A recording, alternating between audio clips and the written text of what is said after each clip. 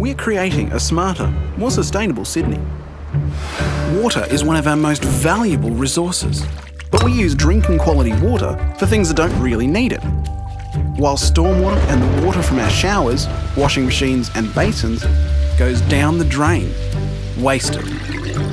That's why we're planning a decentralised water system. This includes a local, recycled water system alongside our current water network. This local water will be treated and then distributed using a separate purple pipe. It'll be used for non-drinking purposes only, like watering gardens and parks and flushing loos. By using treated and filtered recycled water, we could help supply the City of Sydney's non-drinking water needs, leaving our drinking water for drinking. In 2010, Austin, Texas saved more than 7 billion litres of water through the use of reclaimed water. And Singapore has one of the largest water recycling plants in the world, where it's an actual tourist attraction. Recycling water will help us preserve our precious drinking water.